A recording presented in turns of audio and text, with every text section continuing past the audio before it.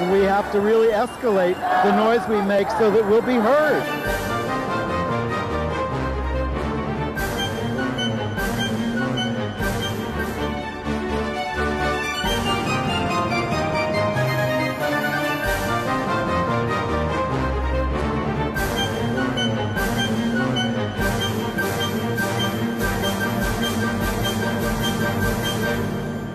Welcome to Gay USA. I'm Andy Hum. I'm Ann Northrup. And go ahead, Ann. Well, I was just going to announce the big news. The LGBT population of the United States just doubled. Just like that. We'll explain. You might have noticed this week the U.S. Supreme Court refused to enforce federal law. Let that sink in. Lots to talk about from them. California is getting its first mayor of transgender experience, and the White House has a new high-level gay appointee. All right. A Michigan Catholic diocese has barred LGBTQ people from the sacraments and more. Merry Christmas. What else is new? Students in New Jersey and New York's East Village are publicly protesting homophobia. TikTok is poisoning kids with transphobia, racism, and sexism. And they also can tell when you're gay. And also, what else is new? Pioneering out gay singer and band member Steve Bronski of Bronski Beat has died at age 61. A leading Kenyan pop singer has broken out of the closet in song. And is quite eye-catching to boot. A rare win for LGBTQ activists in Sri Lanka. Gus Kenworthy is battling long COVID despite being double vaccinated. And we'll review, sorry? Yeah, go ahead. We'll review the Sex and the City sequel, say that fast 3 times, and the movies Power of the Dog and Mass. And we'll have some LGBTQ notes on the Golden Globes and the Critic Choice nominations. So let's start in Washington. I heard the news today. I am encouraged to hear that President Biden has made 74 nominations to the federal courts in a year, which is one more than Donald Trump made in his first year. Yeah, but how many of them have been confirmed? I don't know. Some of them are being held up. Let's go back a step and start with that first headline we had about our population. So we can clear that up and then move on to more breaking news. So the U.S. Census does not just take a count every 10 years of the population. They have interim devices, surveys, counts, and one of them is the Household Pulse Survey. And it released its latest information. And what we get from that is that the self-identified LGBTQ plus population of the United States is now 8% of the whole, about 20 million people probably. Right.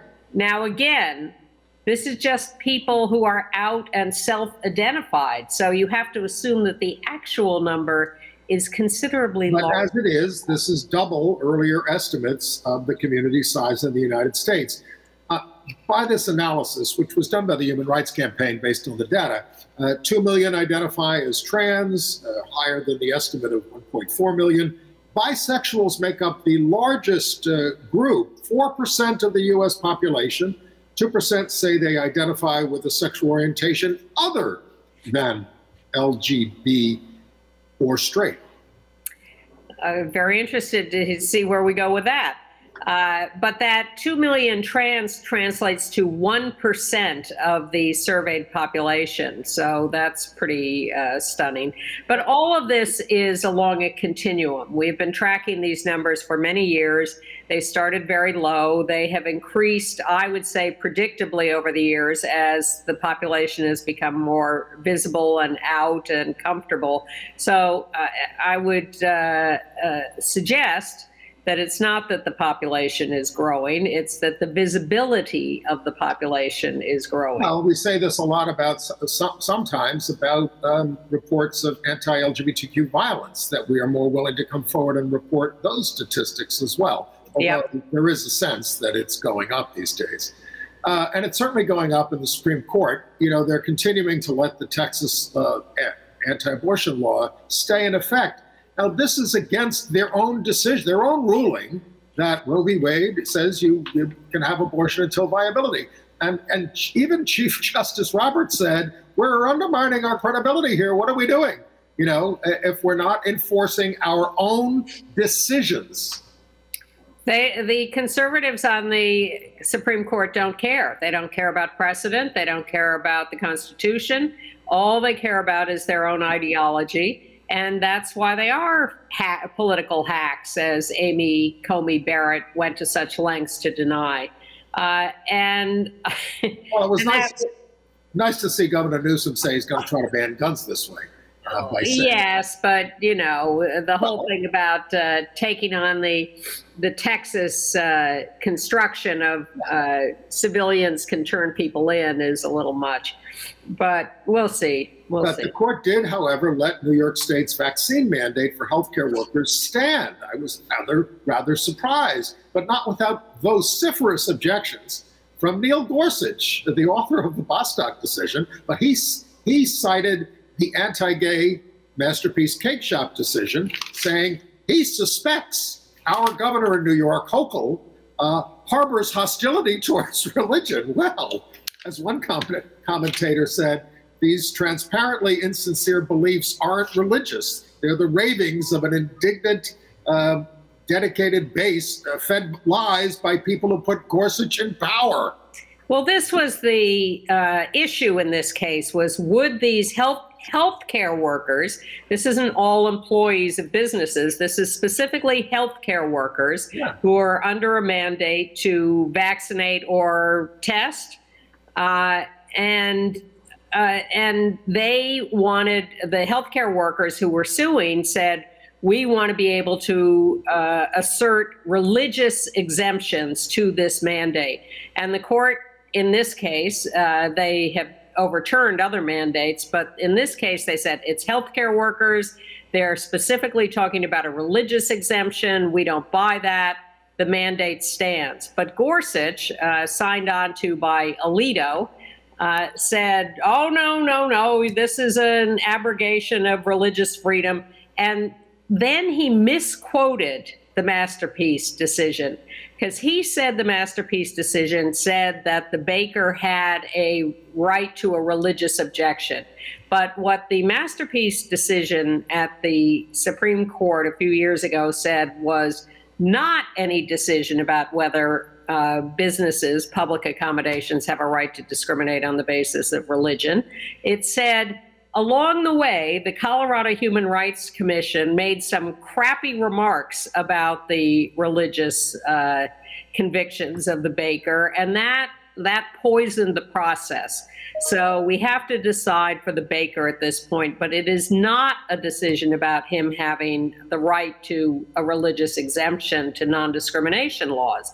But Gorsuch took this and said, oh, the court decided he had a right to a religious exemption. And that is totally wrong. And it is a complete lie about what the Masterpiece decision was.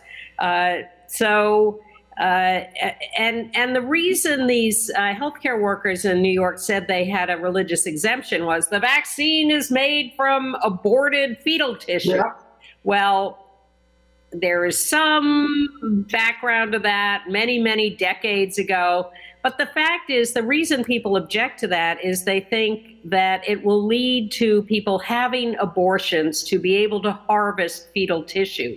There is not a single case of anyone ever having an abortion in order to produce fetal tissue for scientific research, any more than people, get into car accidents and donate their organs on purpose and die to be able to donate those organs. This is all utter nonsense. Well, the Holy Father says it's okay to take the vaccine. More about him later.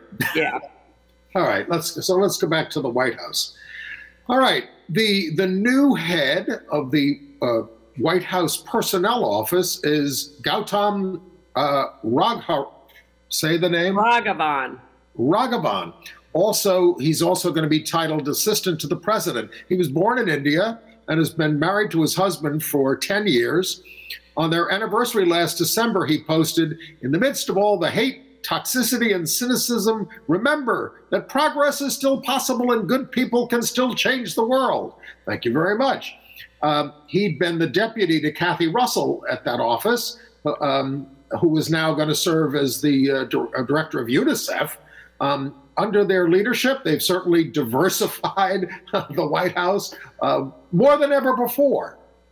You may remember Raghavan from the Obama administration, where he was the liaison to the LGBTQ and Asian and Pacific Island communities in the White House. So he's been there off and on for a while, not in the Trump administration, but he's back and has a big job. Let's go to California, where Lisa Middleton is the state's first out trans mayor and the third in U.S. history. She will lead Palm Springs, where she has served on the city council. At her installation, the Trans Chorus of Los Angeles sang a song in her honor. I hadn't heard of them before. Welcome. Middleton's wife, Cheryl, attended, and they got married in 2013. Middleton has also entered the race for the California State Senate in 2022.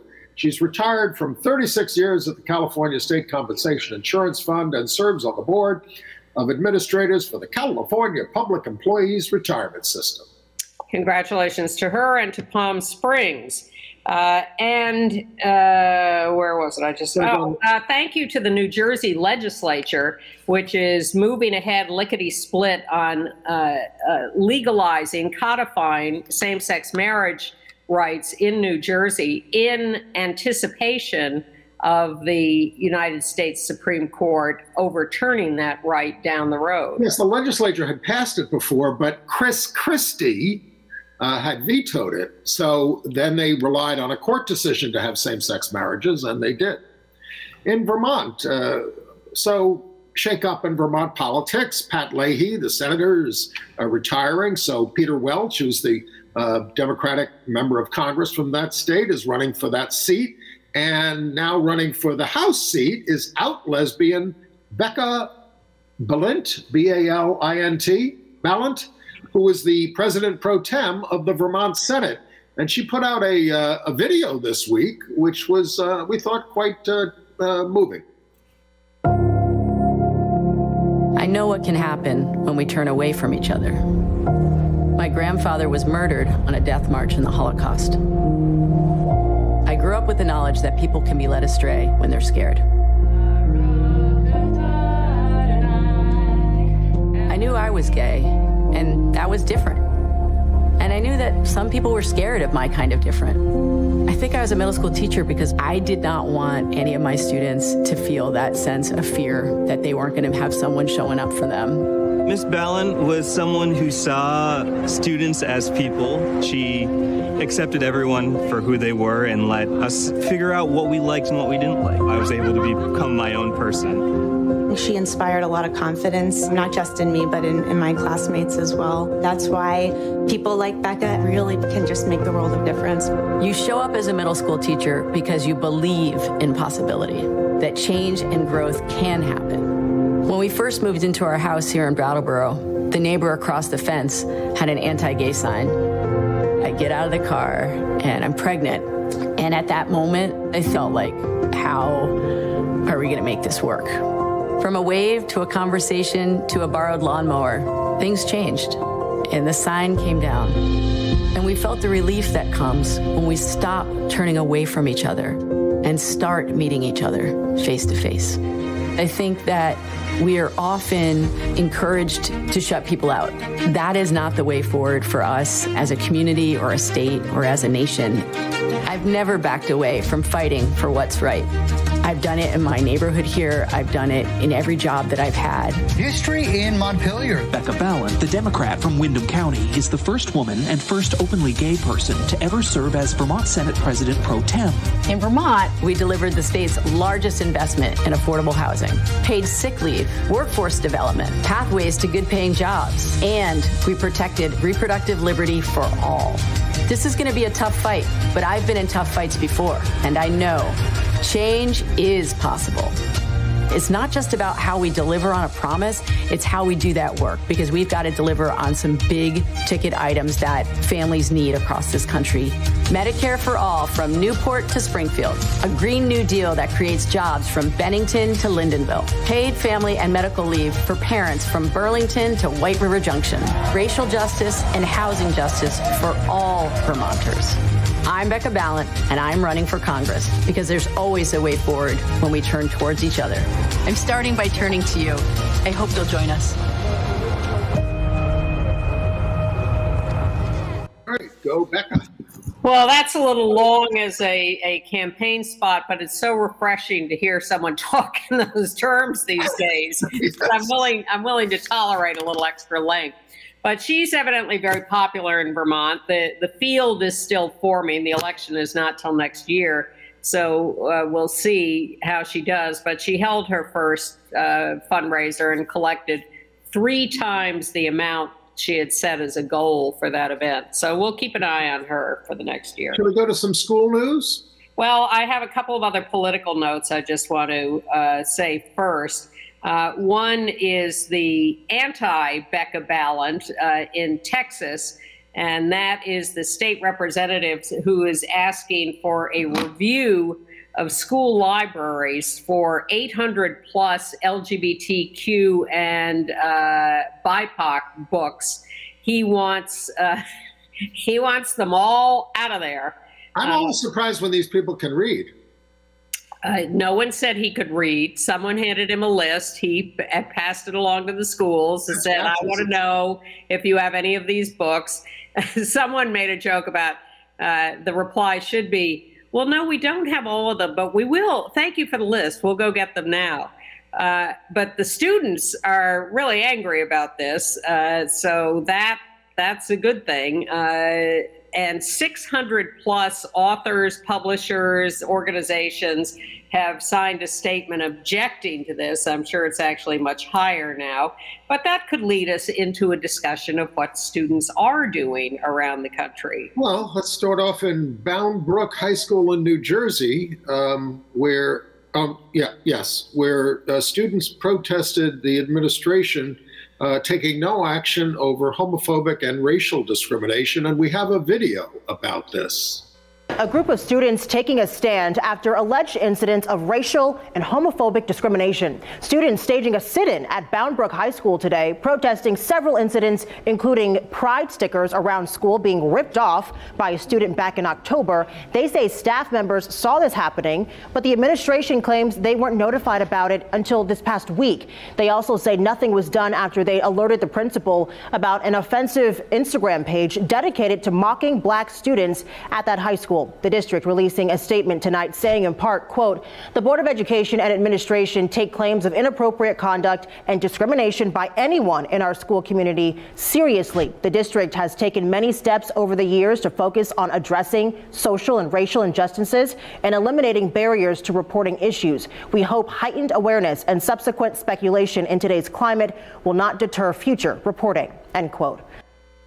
You know, everybody's got these policies that say we don't discriminate, we're so wonderful, but they don't enforce them, and they don't do the work with the students to create a culture in the schools where this wouldn't happen. And it's just astonishing to me that the administration will not take any responsibility for this, or speak up, or hold assemblies, or call people in, or talk to classes, or do whatever. They just do nothing. And that is, I can't understand that at all. But I am thrilled to see things like students lining the halls in protest. And there's another one this week at a middle school in the East Village in New York City, Tompkins Square Middle School. Look at that girl. She is small. She's like Esme Thorne. She's 13 years old. Well, she and her fellow students are protesting sexual harassment from their peers. They are complaining of rape jokes, sexual harassment jokes. Unwanted touching and comments. Yep. Nothing is done about it. Now, you know, they're attributing some of this to the fact that everybody's been away and, you know, and lost a lot of socialization at a crucial age in school, but they're going to have to work on it. Well, it would be nice if they would. In Iowa, a court has ordered the University of Iowa to pay damages to campus religious groups. There's where you get the action.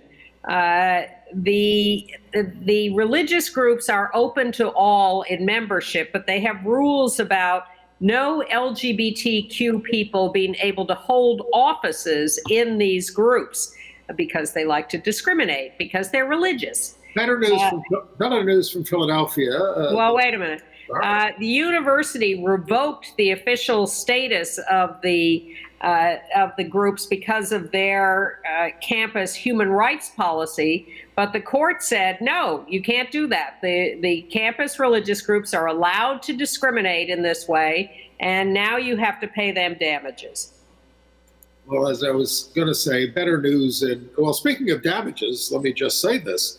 A trans former student at a Missouri Blue Springs school district's bunch of schools was awarded $4 million by a jury for discrimination that he experienced over many years. R.J. Appleberry there transitioned at age 10, changed his name in 2010, had got an amended birth certificate in 2014, but he still had to sue in 2015 to be allowed to use the proper restrooms and locker rooms. He was male under Missouri law.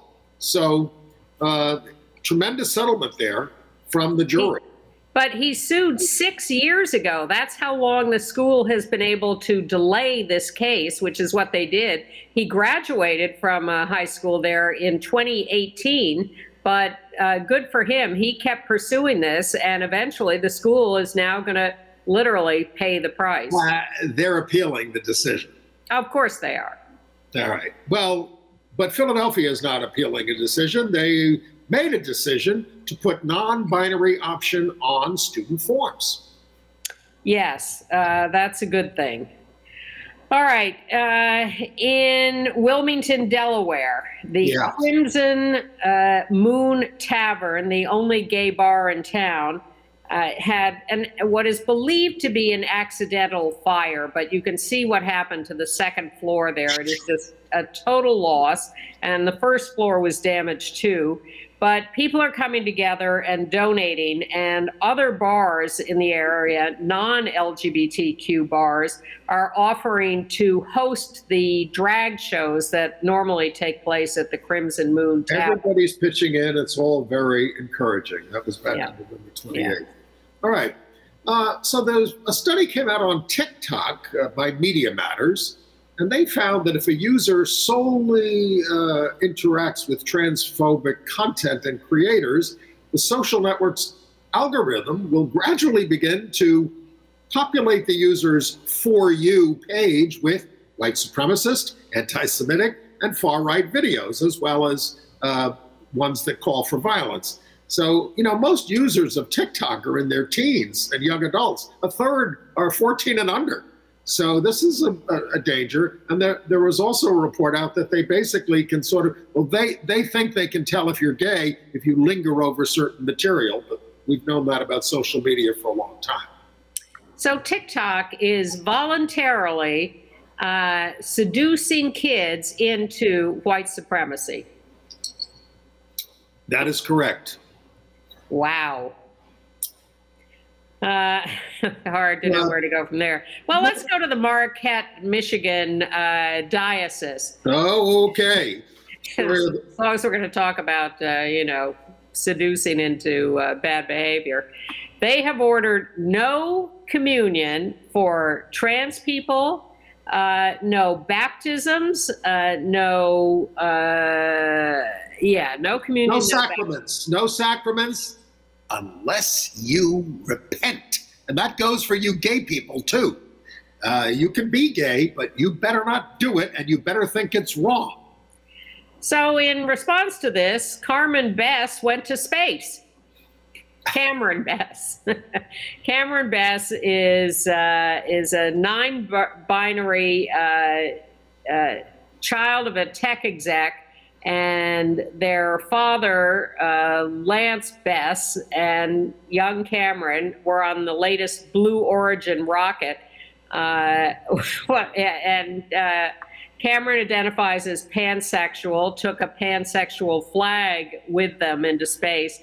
But my favorite detail is that Cameron is also self-identified as a furry and took a small paw with them into space because they weren't allowed to go in a full cat suit. I want to go back to school for a second. Well done, Cameron. I want to go back to school for a second. The Movement Advancement Project, and we've reported on a lot of this stuff piece by piece, but they say now that there are 4 states that prohibit teachers from discussing LGBTQ people and issues: Louisiana, Mississippi, Oklahoma, and Texas. And 3 more require— It's a belt. It's a belt. Well, 3 more require parental notification and the ability to opt out. Arkansas, Montana, Tennessee. 7 states, though, require schools to include information on LGBTQ history and people. I don't know how well they're doing. California, Colorado, Connecticut, Illinois, Nevada, New Jersey, and Oregon. Well, in other news about bad things happening to trans people, in San Diego, California, the Crunch Fitness gym has been ordered to pay a settlement to a trans woman who was refused use of the women's locker room, and they've been ordered to train their staff. But this woman had to fight this for a long time. She's now back in the gym in the locker room, but it was an ugly situation.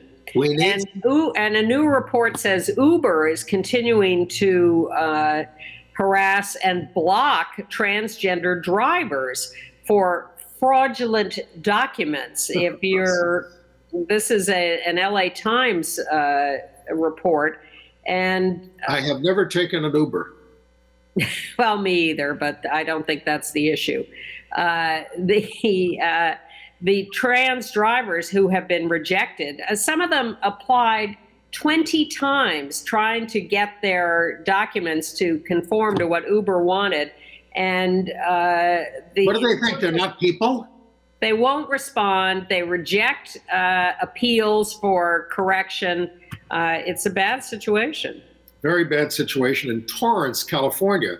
An investigation of police texts with each other found rampant homophobic, sexist, racist, and xenophobic messages. These police were witnesses in arrests that they made, and now hundreds of convictions that were made on their testimony are in jeopardy, or it should be.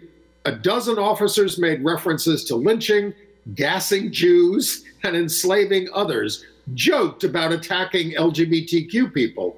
No officer is currently facing charges, but they are being sued for excessive force, false arrest, and wrongful death.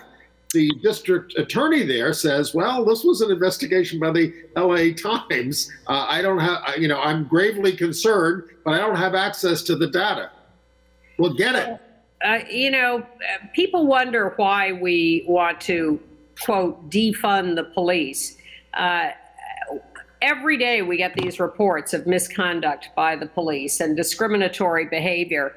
And again, as with schools, someone has to step up and start going after these people and changing the culture in these settings, because this is just horrendous. And, you wonder why people feel unsafe with the police when the LA Times has uncovered 1,400 of these racist, homophobic, violent, anti-Semitic messages exchanged among a couple of dozen cops. It's just unbelievable how horrible it is. I mean, everybody read that Jussie Smollett was convicted on 5 of 6 charges of disorderly conduct for What the jury decided was that he had staged a hoax hate crime against himself.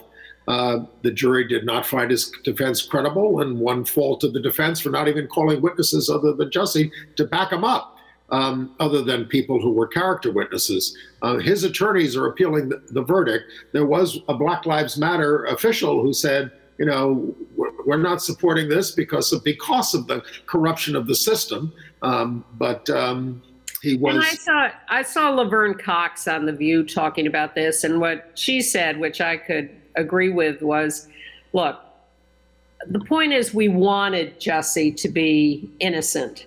And we don't really know because we weren't there. The jury seems to have not believed him because he didn't put on any kind of factual defense. But it's just sad for those of us who wanted him to be. Well, it's also sad for anybody who reports a hate crime. You know, it undermines people who have genuine hate crimes as well. Well, here's another hate crime out of Texas. The Attorney General, Ken Paxton, who has been a loathsome character for a long time, he is now threatening two pharmaceutical companies, Endo and AbbVie, for promoting off-label use of their drugs as puberty blockers for young trans kids. He's going to perhaps prosecute them for this, even though the FDA acknowledges that off-label use of drugs is an everyday normal thing. And if they haven't gotten around to approving these drugs for this use yet, there's no reason to think they won't. The study was just published in the Journal of Adolescent Health saying that these puberty blockers are extremely valuable for trans kids because they lift depression, they lessen suicide ideation, and that they are an important tool. And for the Attorney General of Texas to suddenly decide that he is going to prosecute these pharmaceutical companies is ludicrous. He's a monster. All right. In Coney Island, out there in Brooklyn, New York, a rally was held Friday to support a disabled homeless gay man. There he is, Jawhar Edwards, 37 years old, who was beaten back in November with a pole in an anti-gay attack and also robbed. The attackers left him with a fractured eye socket that's required multiple surgeries, and he has not restored his vision in that eye yet. Anti-LGBTQ hate crimes are up 193% from last year. Another homeless man, 21, was arrested and charged in this case, but the NYPD are not labeling it a hate crime. The local assembly member organized that rally. Yes. All right. Should we talk about a few people we lost this week? Sure. Let's start with in Albuquerque, New Mexico, where Linda Lopez McAllister died at the age of 82, leaving her widow, Sharon Bodie. Linda McAllister was a revolutionary pioneer in the field of feminist philosophy. She was the author of a book called Hypatia's Daughters, named after an ancient figure, 4th century Alexandrian mathematician who was skinned alive and burned by Christian zealots outraged by her pagan beliefs. And she also started the Hypatia Journal. But she invented feminist philosophy, and she got Rush Limbaugh mad at her because she published a funny essay about straight men who like to call themselves lesbians. 82 years old. 82, and as I say, survived by her wife. Oh, she taught at the University of South Florida in Fort Myers, and after a couple of years as a dean and philosophy professor, she was removed from her job because she was a lesbian, transferred to state headquarters, and then after a few years there, they let her go back to teaching. But she was an important figure. You could lose your job by coming out. And we learned, of course, you all heard about the death of Anne Rice this week. It was announced by her son there, Christopher Rice, who's openly gay. Of course, she wrote all those best-selling vampire novels. And she was a great friend to the LGBTQ community and on AIDS issues also. She really was a progressive thinker on all of that. Okay. All right, international news. Well, I think we can start with also stay on our obituaries. The founder of the group Bronski Beat, Steve Bronski, has died at the age of 61 in a fatal fire in his apartment, his flat. He had had a stroke 3 years ago, and it was difficult for him to get up. He did have people looking in on him and helping him from time to time, but he was not able. So he was the principal songwriter of this gay group. He was born Steve Forrest in Glasgow.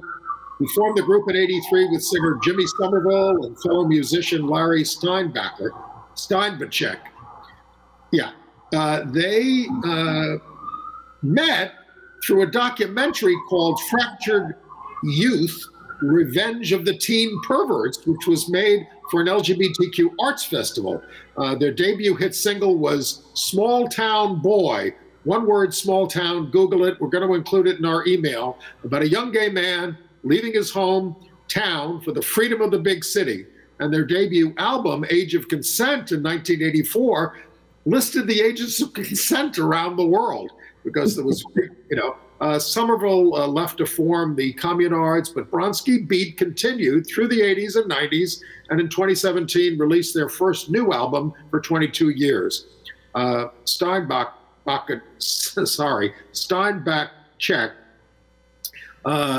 died in 2016.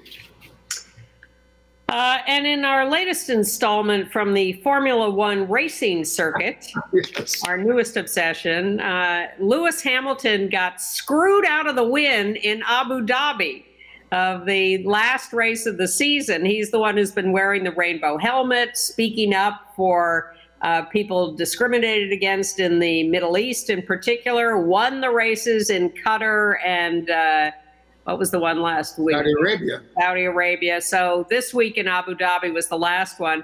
But his big rival won the race, but there were all sorts of machinations. There was a crash near the end. They restarted. Hamilton's people thought it wasn't fair. Would it be homophobia? Well, we can't claim that without more factual evidence. Lewis Hamilton has been the champ for like eight times. Yes. So, he's the best in the world, but Verstappen, his chief rival, inched out a win and won the overall title for the year. There's an appeal on that as well?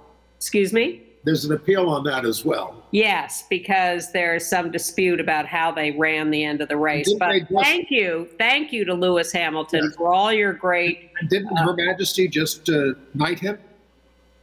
Very possibly, but unlike those school administrators and the police administrators, Lewis Hamilton has spoken up and made a difference in the world, and Absolutely. We appreciate it. In Kenya, the singer Chimano of Sauti Sol, that's the group, a top band there in Kenya, has come out publicly. They won the 2016 MTV Africa Music Awards.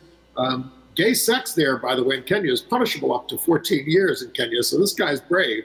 Chimano released a solo single, Friday Feeling, that he says is his first time expressing himself in song accurately. He says he has a heavy crown to carry. It is a just representation of the underground ballroom culture within the queer community, which I am a part of. Very, very brave. All right, so Shimon and Lewis Hamilton are gold stars for this week at the moment. We'd also... Who says we don't bring you good news? Well, more good news from Canada and France, both of which banned conversion therapy this week. Canada got the final royal assent on that, so I guess Queen Elizabeth's on board too. Well, she's not going to have to sign a bill about a gender-neutral ex-passport. The UK Supreme Court unanimously rejected that idea. Yeah. Someone had applied for an ex-gender marker on their passport, and the court said, oh, you don't really look that You can get them in the United States, though. Yes, but not in the UK. Chile, the president signed the marriage bill. That is great news, a great step forward. And in Israel, the health minister issued a directive saying that lesbian couples can open a joint file at a sperm bank. And what this means is that they can both be recognized as parents of a child produced in that fashion. And that is a step forward in a country that does not allow same-sex marriage. In Sri Lanka, a rare win for LGBTQ activists who were quite besieged. The Court of Appeals allowed them to proceed on a legal action against the police. Oh, because the police, speaking of the police, they held an anti-gay training for the force, where they made terrible comments. The video of it got out. They're complaining about this and they're suing. So good for them. Well, the cops say that the laws on same-sex sex are ambiguous, and therefore they are allowed to do a training that condemns homosexuality. Well, the law bans gross indecency. It doesn't explain what gross indecency is. Well, you know perfectly well how people interpret. What gross indecency is what the cops did in the training. Yeah, thank you. I'm sorry to interrupt your line there.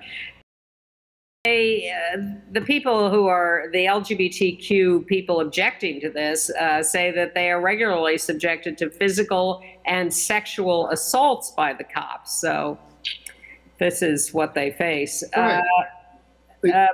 Back to better news. The European Union Court of Justice has ruled that all European nations must recognize marriages and parenthood of same-sex families.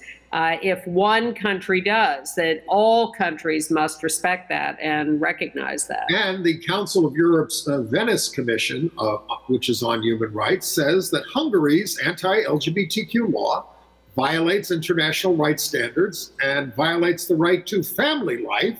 Don't do it. And if you don't, they're saying basically, if you don't get rid of this, horrible law, we're gonna refer this to the Court of Justice. In Canada, the Special Chiefs Assembly of the Association of First Nations unanimously okayed a Two-Spirit and LGBTQ+ council as part of their official structure. They have councils for other discrete groups within the First Nations setup, and now they are recognizing Two-Spirit and LGBTQ+. And did we talk about Blake Desjardins there, who's the former national director of the Metis Settlements General Council and the tribes?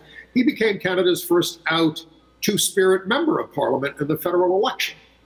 Nice. Well, we have Deb Haaland, but she's Native, but has a lesbian daughter, I believe. So, right. Or granddaughter? What is it? Whatever. All right. In the Vatican, this is strange. They removed a reference to the New Ways Ministry, which is the pro-LGBTQ ministry in this country, from their website. Well, it was the website of the Synod of Bishops, okay? Yeah. And they, so now they apologized and they put it back. But why did they have it there in the first place? Well, they're apologizing for the pain they caused the entire LGBT community. Hello, you've been causing us pain for, I don't want to say 2,000 years, but if you're really sorry, how about some repentance for all the horrible anti-gay policies? They weren't so anti-gay in the beginning. Weren't they conducting same-sex ceremonies of union? Yes, Boswell's book.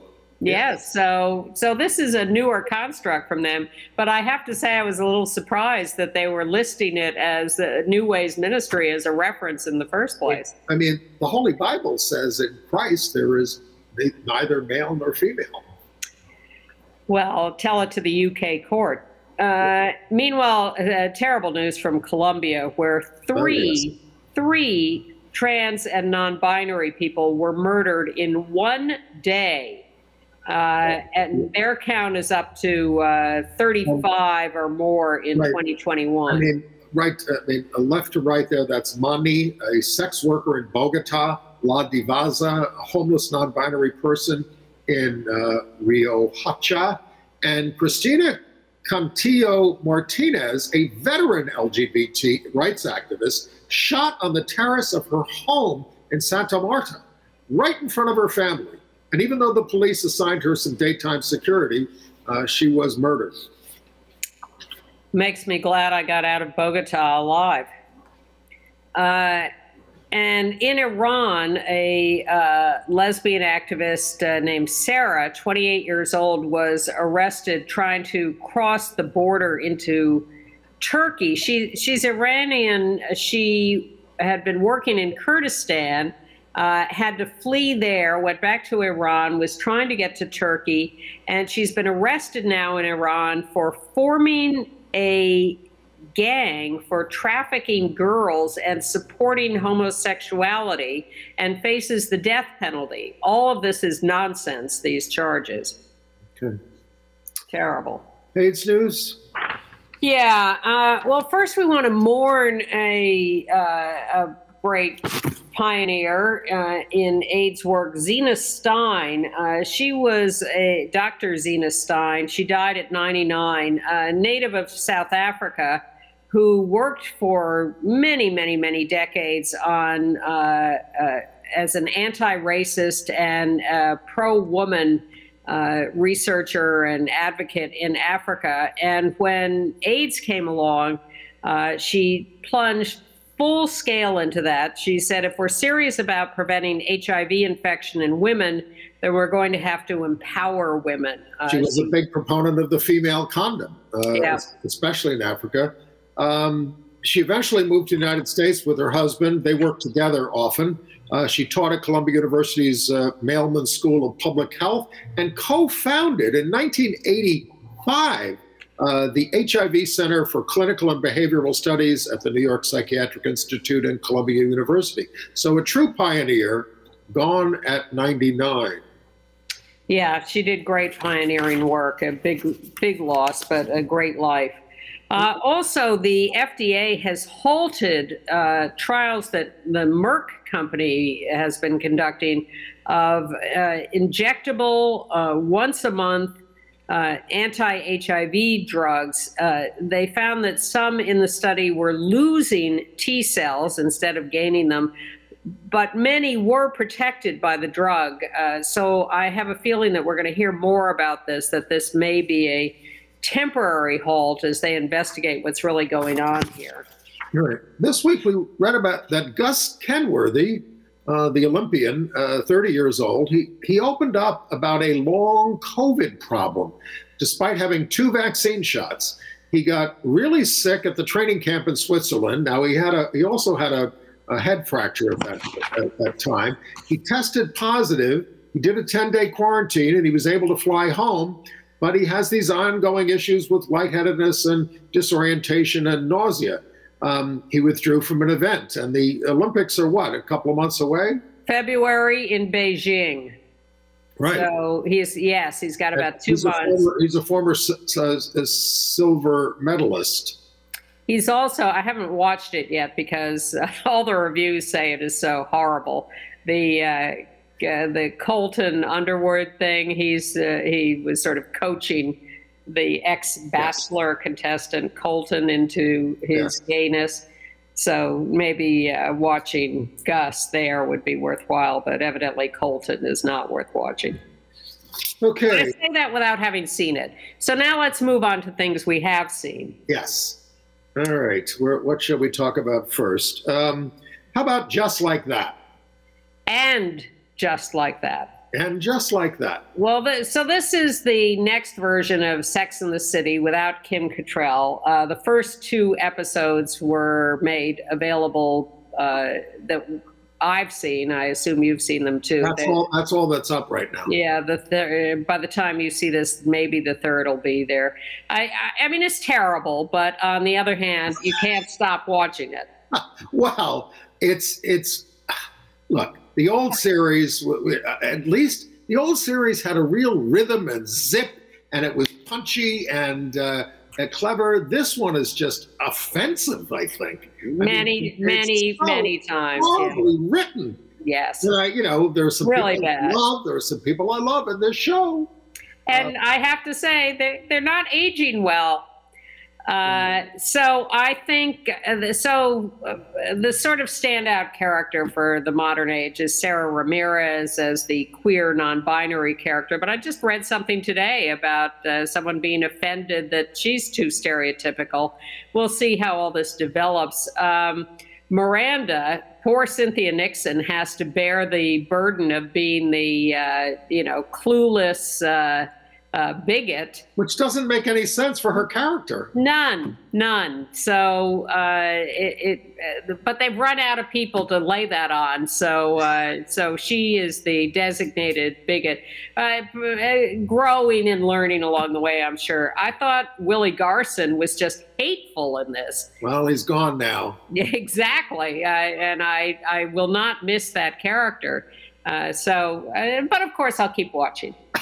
Okay. All right. Tell us about Wonder Woman's new romance. She has a new romance with Princess Zala El in the series Dark Knights of Steel. And there's a lovely picture from the series, so that looks hot. And those who are into that into Wonder Woman, have that to look forward to, but I know nothing more than that. Right. I did see West Side Story. I went to, it's not very popular at the moment. I went with friends to a Sunday morning screening at the Union Square Theater, and we were almost the only people in the theater. That's fascinating. I guess a lot of people aren't going back. I mean, the screening I went to was packed, because people were anticipating, it hadn't opened yet, and we got to see it. I mean, as you know, I loved it. I did not love it. Because, ma'am? I thought, first of all, Spielberg, I often find Spielberg's movies too slick, too overproduced, and that was my reaction to this. And then I got out of it and I thought, Spielberg, why is Spielberg doing this? If you want to do something new and revolutionary with West Side Story, have Pedro Almodovar direct it, or Guillermo del Toro, for God's sake. Spielberg? And I thought it was just too slick. Now, there were a lot of things I liked it. I loved the new young Maria. I thought she had a great voice. I liked her very much. And her friend, is it Ariana? How about Anita? Anita, that's who I'm thinking of. I thought Anita was terrific and Maria was terrific. And Ansel Elgort, I thought, oh my God, it's Richard Beymer all over again. This is terrible. You're not gonna. Well, in a De Gustibus non disputanum, I had a wonderful time. I cried all the way through. Not me. I went home and I watched the original. That's how much I sacrificed for this, and I was surprised at how much they were not different. Aside, of course, from the utterly ludicrous Natalie Wood, and all this talk we hear about authenticity and hiring Puerto Rican actors and all of that, and no blackface, and there's Rita Moreno putting on the thickest accent in her role. They worked very hard on accents for this production, but I liked it. Well, right. I did not enjoy it, and I've read very mixed reviews of it. Well, at least you saw it in the movies, because I think it should be seen in the movies. And I did not see in the movies Power of the Dog. I watched it on Netflix. Me too. This thing has got big Oscar buzz. You know, there's Benedict Cumberbatch and Kirsten Dunst and Cody Smith McPhee. It's, Jane Campion's first film in 12 years. It's set on a huge ranch in Montana in 1924. Shot in New Zealand. just won the, well, but that's because Rupert Murdoch owns Montana now. Just won the New York Film Critics Awards for Campion and for Benedict Cumberbatch. He plays a grizzled, nasty rancher. I observed watching this movie that none of the main characters changed their expression once in the entire film. I was not swept away by it. I was surprised by the ending. Maybe that was naive of me, but I was surprised. We're not going to give it away. No, we're not going to give it away. Too. But, you know. It felt more like a chore to watch it than anything. Wow, the critics. It's getting 96 ratings, but not the audiences on Rotten Tomatoes. Alert this week, the new version of The Real Housewives of Miami returning to Bravo after many years away. I mention this because there is an out lesbian on it, Julia Lemegova. And who is she? She is the wife of Martina Navratilova. Wow. A former model, a former Miss USSR. Check it out on Peacock if you care. I want to strongly recommend the movie Mass, which is about parents who lost their boy in a school mass shooting, and they have a meeting with the parents of the boy who committed the murders. And that's all the film is. I thought it was fiercely intelligent, a very sensitive subject, which avoided cliches. So kudos to all there. You got Jason Isaacs, who was married to Martha Plimpton. They lost their son, and then Reed Birney and Ann Dowd, who are the parents of the boy who committed the murders. They're great actors. It's all in one room, written by and directed by Fran Kranz. And it's just under 2 hours, but it's amazing how it sustained itself. Congratulations to WNBA star Candace Parker of the champion Chicago Sky, who revealed that she has been married for 2 years to Anya Petrakova, who, as you see in the center there, is very pregnant. And Candace on the left, and Candace's daughter Layla, 12 years old, on the right. They're a happy family. Viewer alerts us that a show called The Wheel of Time on Amazon, starring Rosamund Pike, has an exciting lesbian storyline. But I tried to read about the plot, and it's too complicated. The Golden Globe nominations were announced, but since they're in utter contempt mode and are not being broadcast, I don't know why we're even announcing this, but they have. There's not a lot of gay stuff this year. I mean, Power of the Dog, which has its homosexual theme, is getting a lot of nominations. But they're a racist, unethical organization, and well, how about the Critics' Choice Awards? Well, they're stepping in on the same date to try to steal. They nominated Tony Kushner for his screenplay for West Side Story, which Ann didn't like, which is up against Power of the Dog, and Maggie Gyllenhaal for The Lost Daughter, among others. So not much LGBTQ stuff to talk about in the awards season this year. But we will now go watch other movies and TV and come back and disagree about them with any luck next week. Thank you for joining us. Nice to see you, Ann. And you too. Bye. Bye.